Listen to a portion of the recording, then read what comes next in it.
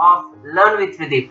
In this 6th episode of this series, a complete guide to Figma prototyping for UX and UI designers, I will take you through the most important aspect of prototyping, that is the grid and the guides. And we will also see how we can use the most important aspect of prototyping is how to lay out the Bootstrap columns. So most of the people who are actually into the UI and UX space, they are well aware of the fact that Bootstrap is a very important tool for them. If you are not a developer, you need not to deep dive too much into bootstrapping, but if you are a designer, you should know how a bootstrap column works. If you search in Google about bootstrap grids examples, you will see a lot of example floats over here. And if you go to the bootstrap system, grid system, you can see a lot of codes which are extremely important for the coders when they are doing a lot of code based on bootstrapping. And there are lots of examples. You can have a lot of examples of bootstrap. These are all made with bootstrap guides. Okay, so if you see the images, you will see a lot of these bootstrap examples are like this. So most of the cases, if we are going for a fully responsive website or adaptive website, Bootstrap will be a boon to you, because it will actually tell you how a particular website will look in different devices and how much space, how much. See, if you see these things, these are the columns that Bootstrap gives as a present to the developers, which are like a Bible to them. So they have to follow each and every grid to understand how they will expand or reduce a particular design to fit into various devices. Okay, so let us just jump back to our system. So in Figma, by default, nothing you can see of grids and guides. It only appears when you click the most important part, which is the frame. Press F in your keyboard or click on this frame to select it. Over here in the right hand side, you can see that there are a lot of frame examples that they have already built up. So let us check the desktop theme. By default, it is 1440 by 1024, which is actually the resolution of a laptop. Mostly, even if it's a MacBook Pro, it is 1440 by 1024. But if you have a Retina display, so it will be multiplied by 2, which is 2880. So let us click on this desktop. As soon as I click on the desktop, you will see that this layout has been given to me. But let us see, I want to change this thing to say a 1920 full screen desktop layout. So this is what you will get. If you want, you can just drag this thing a little bit down so that it gives a impression that you have a scrolling website. Okay, it's perfect. By default, if you see, the grid system or the column system is not there. They are actually hidden over here. So if you click on this particular layout grid, you see by default the grid system comes into place. All the small dots that you see over here. You can click over here and you can actually increase or decrease the grid system. So see, if I have made it 25, immediately the grids become 25 pixel squares. But I don't want grid as of now. So what I will do, I will click over here and I will select columns, which is extremely important for us. So there are two types of columns. Ideally, it's either stretched, which is end to end. If I want a full-fledged website where the columns are laid out from one end to the other, I will have a stretched layout. By default, I will require a 12 column layout, so I will click on 12.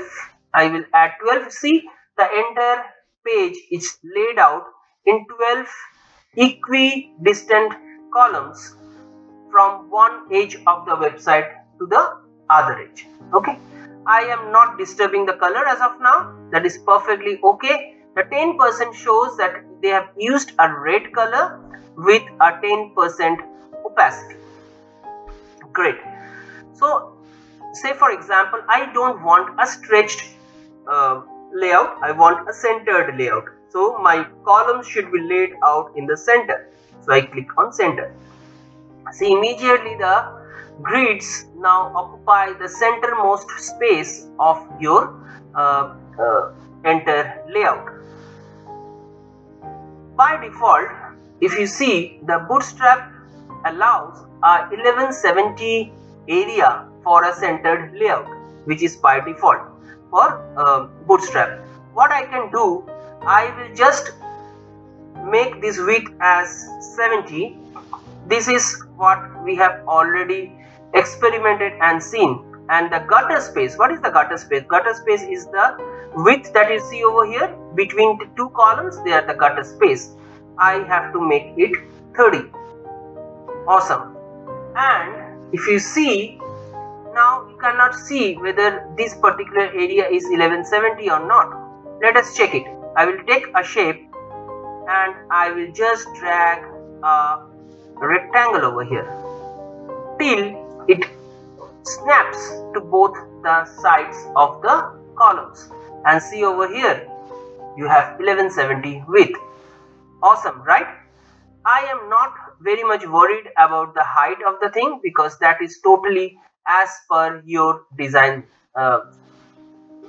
layout that your designer will give you, and you can increase and decrease the this height and width of this thing as per your need. So say for example, if I want to quickly create some layouts, I can just do it like this. So awesome, right?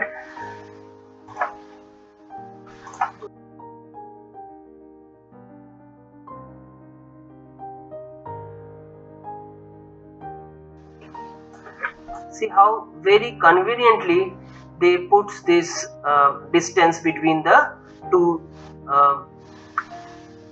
rows over here. So if I want to make this row similar to this width, I can just take this thing down. Still I get equal distance in that way. So I can actually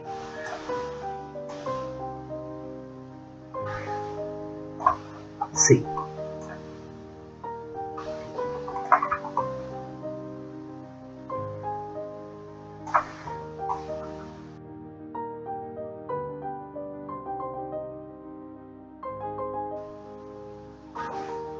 Awesome.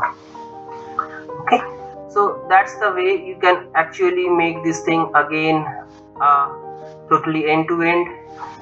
If you want at a later time you want to make say a smaller box over here for videos or something like that, you can very well do that. Perfect. Okay, so these box are totally your control, how you actually create the layout for your client. See how so easily we can just lay out the boxes so that it gets automatically aligned to the central grid. So this is very, very important. Okay, just zoom a bit. but still one thing is missing in this entire tool, and that is the ruler guide. The ruler will only come if you press Shift and R. See, the ruler has now appeared. Okay, so this is extremely important to bring the guides, okay, like this, ruler guides. Okay,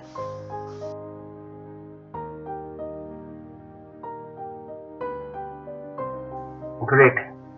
So we can now make this thing like this. Similarly,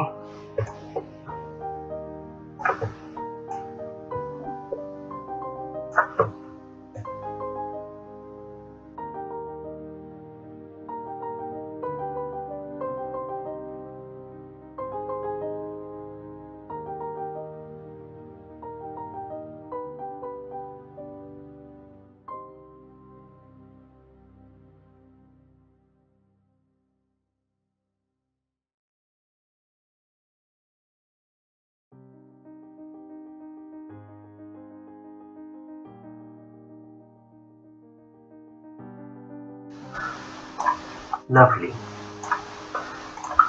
So this is, see how important it is to have the Sina all 41 that I have created. Great, right? So that's all, folks, for this particular episode. This is an extremely important thing. Rather, this should have been taken as a very first chapter or the very first episode of this entire series, but we had to understand different tools so that we can create these grids. So now when we are all accustomed with various tools what Figma gives us, it is important to learn how to create these grids, guides and columns. So that's all. That's the basic understanding of how a particular prototype is created. I will take you through a detailed journey of creating a layout from scratch in Figma step by step in the next episode. Don't forget